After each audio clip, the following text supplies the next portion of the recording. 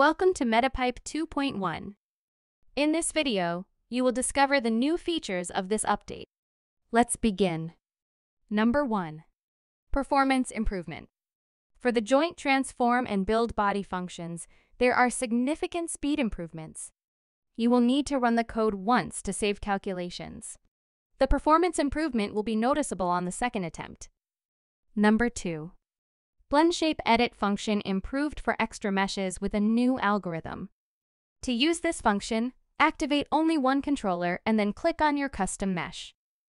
Run the Blend Shape Edit function. This function only works with single controller expressions. It doesn't work with combined shapes yet. Number 3. Fix Pose settings improved. Previously, the Fix Pose function was correcting all joint orientations. However, to avoid spine movements, a new setting is added to Fix Pose. By selecting the Arms and Legs option, you will be able to fix only the arms and legs and keep the spine joints in their initial pose. Number 4. Export settings added. Now, you will be able to choose the objects you will delete and export during the export process. Click on the 3 dots. Select Export Options. Select the meshes that you would like to export. Also, you can select the LOD that will be exported. Number 5.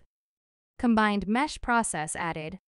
In this new algorithm, you can put any combined mesh topology inside the Joint Transform function. Vertex order is not important for a custom combined mesh. The tool will calculate your head and body files separately. Metapipe will use the head mesh in the DNA process and save the body file for the build body function. To call a saved body, you should click on the build body function without selecting anything.